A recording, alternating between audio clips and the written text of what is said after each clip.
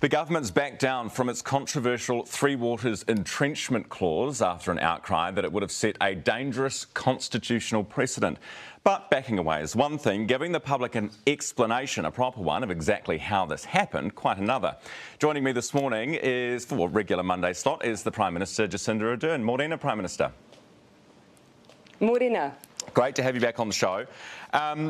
So last Monday you said this was not necessarily something you would be aware of, that this clause and the 60% entrenchment was happening. Since then, Nanaia Mahuta has said that it was discussed in caucus, that you were present. So how... Ryan, sorry, just to, again, you know how I don't really particularly like correcting you, but I also acknowledged last week, yes, it was discussed at caucus. I think, though, here the most important thing is that regardless, we're taking ownership of this as a team. It was an SOP that came from another party, but we as a team, when it came before the House, voted in favour of it. We agree that was a mistake, not because of the subject matter. We don't want to privatise water assets, but because of the use of entrenchment. Entrenchment, and we've talked about this, is commonly understood to be where you embed a supermajority to change anything. Our view is that, yes, actually, we should have some guardrails where and when that's used, so we'll be fixing it and removing those provisions. OK, so when you said it's not necessarily something you'd be aware of, what exactly were you referring to? My recollection of that conversation is I was asked about SOPs coming before caucus. I believe the point I was making at the time is you wouldn't necessarily have every individual, and just not to get into too much technicality on it, every amendment that a party brings wouldn't necessarily go before a caucus. But yes. I confirmed yes, this general issue was discussed. I haven't got into more detail than that because we're protecting the provision that we don't generally talk about what happens in caucus. But I think the most important point here, Ryan, is regardless of that, as a team we're accepting mistakes been made, and we're committing to fixing it. But it's important, isn't it? It's important for people at home to know, was this just, incompetence, negligence? Was there something Machiavellian going on here that you did know about the provision, but you're now claiming... Sometimes these things are much more simple. Sometimes these things are actually just simple. A mistake was made. I've also referenced the point that entrenchment is generally understood to be 75%, a supermajority. The provision that went before the House was 60%. It was a novel approach. Regardless, our view is that using that provision, we do need to be cautious about when that happens. And so that's why we're fixing it. And it's also why, Ryan, we've proposed that in the future it would be useful for all parties in Parliament to come together and have a discussion around when those kinds of provisions come up. Because now we've seen a situation where the threshold has been dropped and it's been put before Parliament. But you did that. This is the point. You did that, and we still don't know how it happened. So in order to stop this from happening again, shouldn't we find out what happened? Again, Ryan, here, again, I think it is important to point out this was not a change or an amendment that was drafted by the government or by a minister. It was from another party. Did you read it? That is frequent. Yeah, I know, but you would have read it, right? And you'll know. I think the context is useful, Ryan, because, again, I think actually the context helps a little bit. When we have a number of amendments that will come through from other parties, a number of them. For any given bill, there could be, well over a couple of dozen. In some cases, depending on the bill, if it's controversial, there can be hundreds. So this was put forward by another party. Yes, we voted in favour of it. Our view is we shouldn't have done that. We are fixing it, and in fact we're doing it in quite a speedy way. Usually these fixes can take a long time. Because the debate on the bill is not finished, it will probably take an hour. Okay. It needs to be fixed, and that's what we're doing. Did you know that it was 60% entrenchment during that caucus meeting? I've already given an answer to this issue multiple times. Entrenchment is commonly understood to be 75%. So did you think you were voting for 75? Ryan, no, I think... I've given as much explanation on this as I can without becoming repetitive. Yeah, I know, but the thing is it's not really good enough explanation, is it? Because people still don't know actually what happened in that caucus meeting, whether you found out in that meeting about the 60% entrenchment, whether you had a problem with it then or whether the problem only emerged once you were told about it later. Again, as I've said, the conversation around entrenchment, it is commonly understood to be 75. What was put before Parliament was not that. regardless, we are taking ownership of this as a team, Ryan. And I actually think that's what people want to know. When you see a problem, what do you do about it? And we are fixing it as quickly as we can. Are you saying you would have been happy to vote for 75%, which would be even worse, wouldn't it? Well, actually, again, I think the reason that entrenchment, of course, the idea is that you create a supermajority where basically that's a situation where you have as many parties in Parliament supporting it. And so just to be clear, to put in place an entrenchment provision, you have to have that number engaged in it as well. So the idea is that you get cross-party support for something. Right, but just to be clear, you thought you were voting for 75% in the caucus meeting, and no, even it's... again... Oh, okay. Ryan, I don't want you to extrapolate out. The point I'm making is entrenchment is commonly understood to be 75%. What went before Parliament was separate to that. We accept entrenchment should be really used. It was a mistake. We're fixing it. Okay. All right, we have to move on. We've got other things to talk about. There's a poll out this morning, a Courier Taxpayer Union poll, which is about the RNZ-TVNZ merger.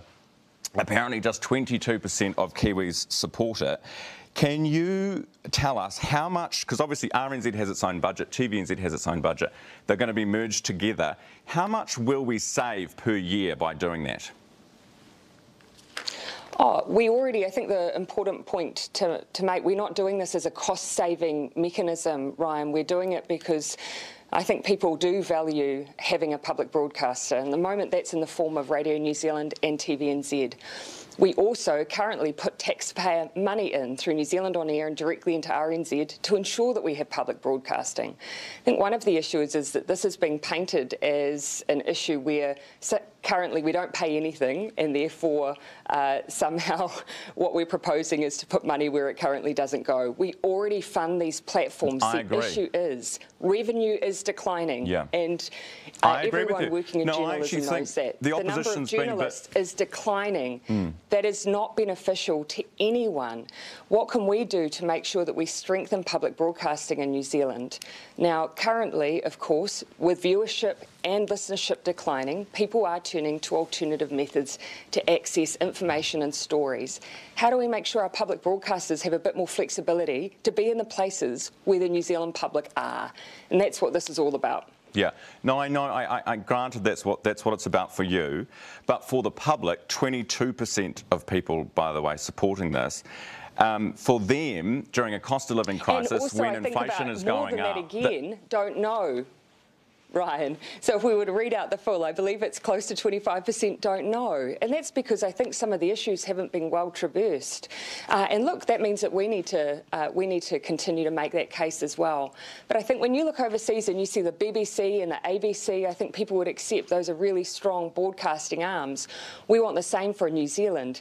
None of those companies are proposing to split them into radio and television.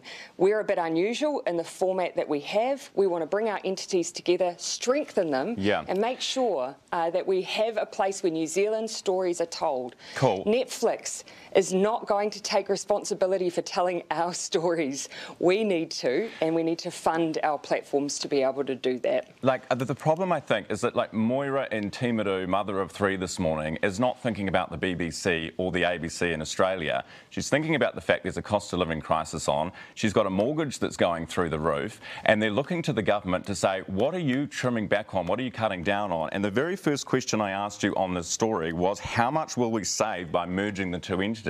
The answer seems to be nothing. In fact, it's probably going to be more expensive. Is that if we want to support, and here, again, if we want to make sure that we are supporting New Zealanders through this rough period, getting rid of our public service broadcasters or having Radio New Zealand collapse doesn't help them, and it actually doesn't help New Zealand. How close is RNZ to collapse? If I can finish my answer, Ryan, New Zealanders absolutely need to know that their government is focused on them, which is why our core Crown spending relative to GDP is decreasing. We are tightening our belt. It has gone from 34% down to 31%.